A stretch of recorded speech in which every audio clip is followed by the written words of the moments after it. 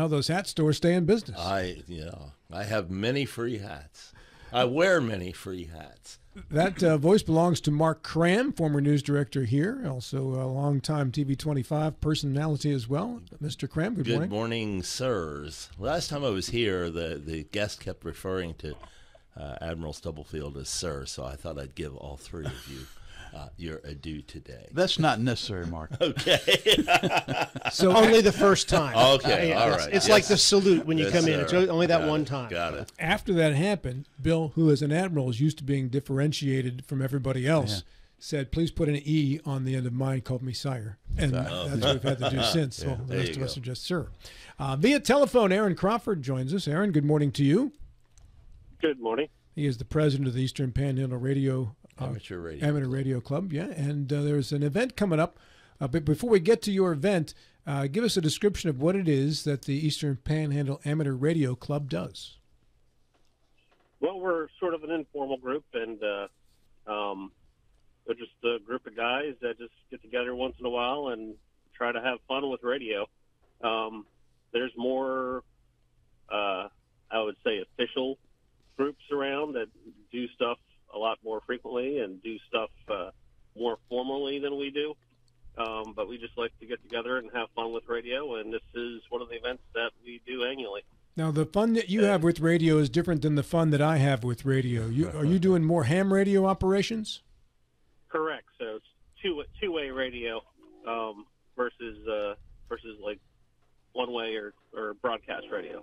And how many members do you have in the Eastern Panhandle Amateur Radio Club? It varies, but I'd say we have a handful of active members and maybe 2 dozen or so, maybe overall. And when it's a small group, and we get people that kind of come in and out. And when is your event, and what are you doing at it? The event is the ARRL Field Day, which is actually nationwide and actually worldwide, and it's a kind of a hybrid event between what some amateur radio folks like to call contesting, and also like an emergency preparedness event. And we kind of lean more towards the emergency preparedness side, and it gives us a chance as amateurs to get together, take equipment, combine it, set it up in a emergency power situation, and be able to communicate. And part of the goal of the event is to make as many contacts as you can within a 24-hour period. And the event runs for 24 hours straight. I might mention that the ARRL event has been going on since 1933. So coming up, 91 years worth here. And that's a good run. Ham radio operators certainly have been known to pass messages in emergency situations, natural disasters, and even to communicate with the military. Well, and also I was going to make that comment, Mark. On ships on the high sea, before the days of satellite communication, we depended upon the ham operators. We would, once we got a good contact, everybody in the ship's company would come up and be patched into their family. Mm-hmm. From the recreational, from morale aspect, it meant a great deal. I'm sure, yes. So anyway, the local group, they're setting up for 24 hours. And Aaron, I believe this year setting up at the Blue Ridge Community College. That's correct? That is correct. The main campus in Martinsburg. Is our Rodney Rockwell a member? I think so. Is our Rodney Rockwell a member of the club? He's been involved in and out. He's one of the original members of the club. Yeah, I was going to say, because he's got a serious amateur radio setup, man. He talks to people around the world. That he does. He rolls down the road in his vehicle. People think he's a state trooper because he's got so many antennas. Absolutely. Yeah. I've nicknamed his vehicle the Porcupine. I'm surprised he hasn't been struck by lightning a couple times, Aaron. You know? Yeah. Hey, he's a good guy, though. How much money does it take to get the equipment necessary to do what you folks do? It can vary. You can go all out crazy, and a lot of people will go to other events, which are like flea markets they call ham fests, and they'll find used gear and stuff that way. if you're just getting your feet wet into amateur radio and you want to get on the technician level, which is more localized communication through VHF and UHF communications primarily, then you could pick up a handheld radio for probably well under $100 and be able to get on local repeaters and do simplex operations. What's the location of the person you've spoken with on the earth furthest away from you? Me individually, I live in a townhouse in an HOA, and I have something called a stealth antenna in my attic, which is kind of compromised antenna setup, but I've done a digital mode communication to both Australia and New Zealand, point to point.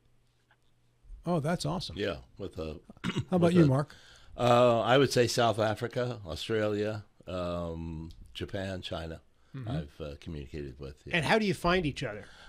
As far as you mean on the radio or locally? Some people said, "How do you know locally who's who?" But well, no. If to find somebody in South Africa, just who's out there. Yeah, basically, ham radio operators have assigned frequencies, and certain frequencies are germane to the United States.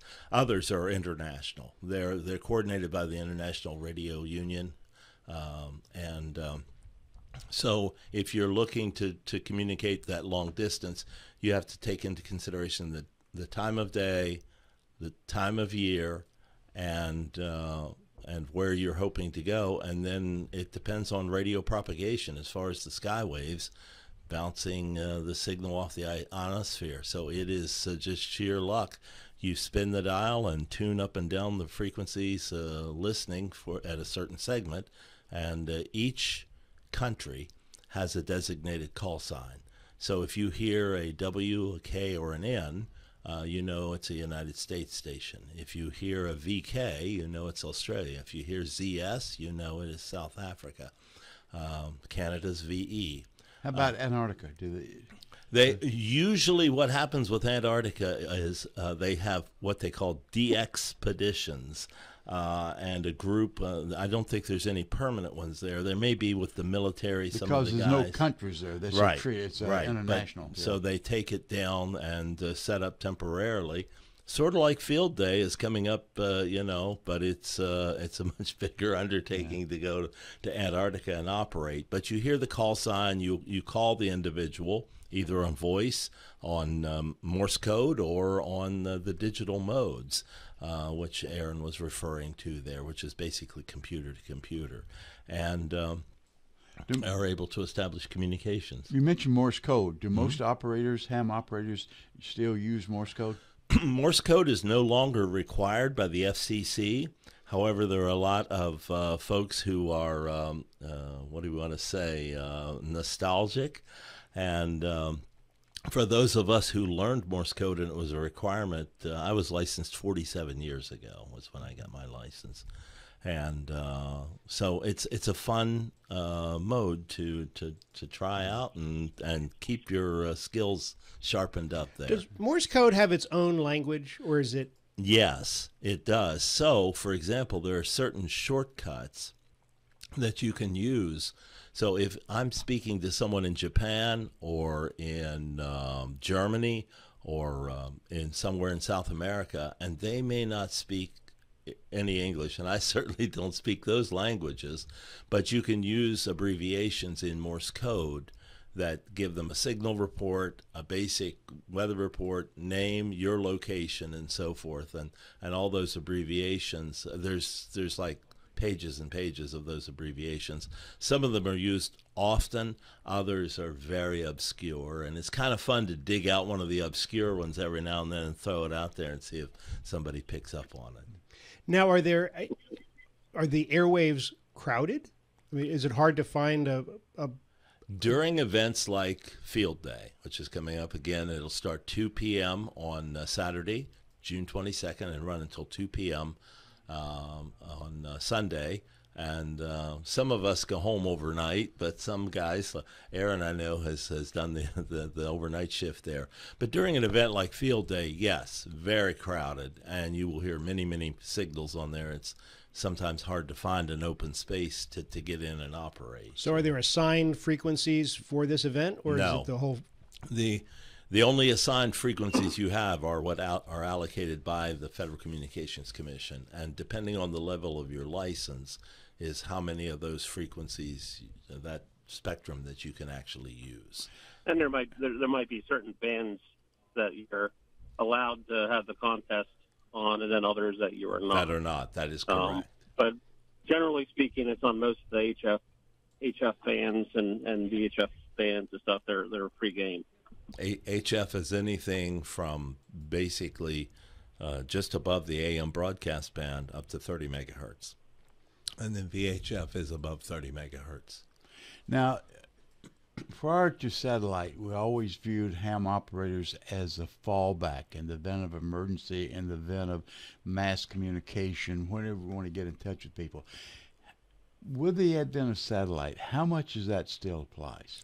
Well, the interesting thing is when the internet goes out and phone service goes out and power goes out, ham radio operators are still able to operate this, and that's what they're going to do with this field day operation. They will set up with emergency power, whether that's a generator or even solar cells, things like that. Obviously, satellite communications helps if someone has battery-powered satellite phones, things like that.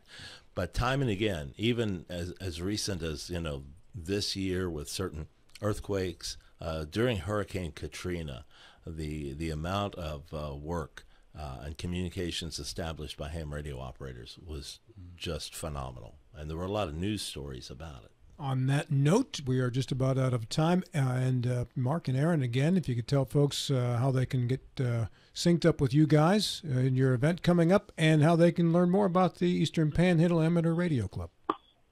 Aaron? Yeah, we have a website. It's the club's call sign, which is K8EP Kilo 8 EasternPanhandle.com.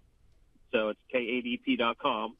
And they can go there. We have information listed on our homepage about the field day event and the times and location, as well as an upcoming testing session we're doing at the same time. If anybody wants to get licensed, so they can find out information about that. And we also have a Facebook page. Just search Facebook for Eastern Panhandle Amateur Radio Club, and you'll be able to locate us there, too. And we have the event listed there as well. And just stop out there on Saturday or Sunday and introduce yourself. The guys will be glad to see you. For more information as far as the American Radio Relay League, that's ARRL.org. And that's at Blue Ridge, where you'll be getting together. We will be at Blue Ridge. Hey, thanks for stopping by, Mark, on your way to work. Nice on my way to work. Aaron, good to talk with Thank you. You. Appreciate it. You too, sir. And Mark Kraham, and 8:22.